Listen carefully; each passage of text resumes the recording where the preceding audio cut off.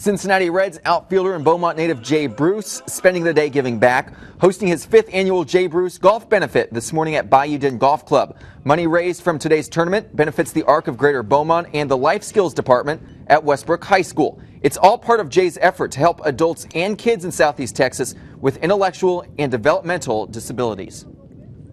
Talking about it the other day with someone, it started off as 4 idiots just wanting to do a golf tournament, and now it's a few less idiots, and it's actually turned into a pretty cool event. So I'm, without the community, this couldn't happen, and I just really appreciate everyone coming out. This has been something that I've really wanted to do. My sister has, they call it IDD these days, but she's special needs, and for me to be able to hopefully change some lives of some of these families is something that I really take a lot of pride in, and I don't take lightly. Thanks a lot.